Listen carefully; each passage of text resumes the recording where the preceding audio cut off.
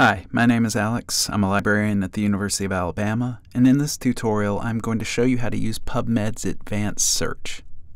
The advanced search is useful simply because it gives you more options for controlling and refining your search.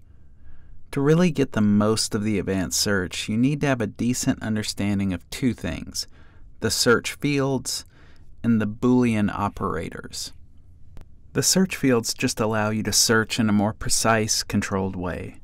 The default is sort of a grab bag catch-all, but you can narrow your search by choosing a specific field. There are way too many search fields to discuss in one video, but there are a few that I'll touch on. Mesh terms or subject headings are an extremely important concept in PubMed, but we'll do a deep dive on those in other tutorials.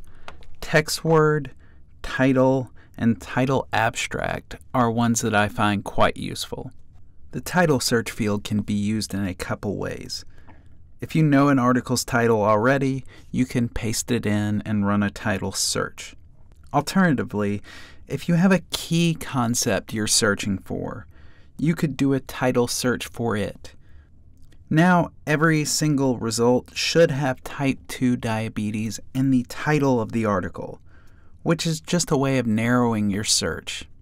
You can do the same thing with the title abstract field.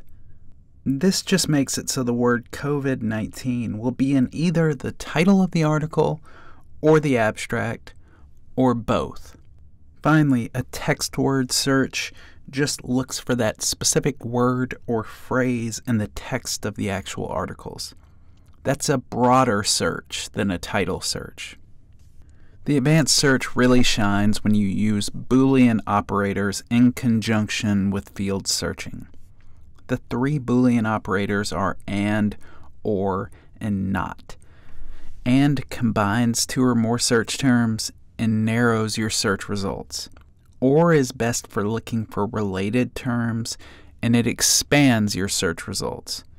Not simply excludes a certain search term. Quick examples of each. I'm looking for articles about the use of vitamin D in treating COVID-19, so I'll want to combine those terms with and. I'll start by looking for COVID-19 with the field title abstract. COVID-19 is the key part of all of this. I'll then combine that with a text word search for vitamin D. This will bring back articles that have COVID-19 in the title and or the abstract, and vitamin D will be mentioned in the full text of the articles.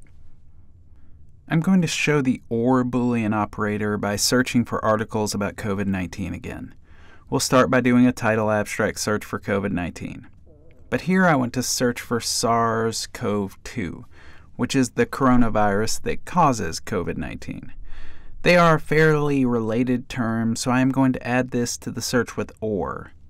This then finds articles that mention either COVID-19 or SARS-CoV-2 in the title or abstract.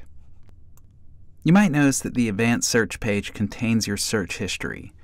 They even give a search a number, which can be really useful in one specific way.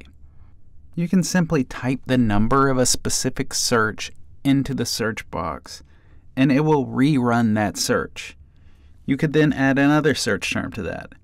So in this case, I am searching for vaccine and that one specific search, which is our search for COVID-19 or SARS-CoV-2. The final Boolean operator is not, which just gets rid of a search term. It's not hard to imagine where this might be useful. Searches often bring back results that aren't exactly what you were looking for. And that's all for this tutorial. We have other PubMed tutorials available if you want to learn more. And remember, if you have a question, just ask a librarian.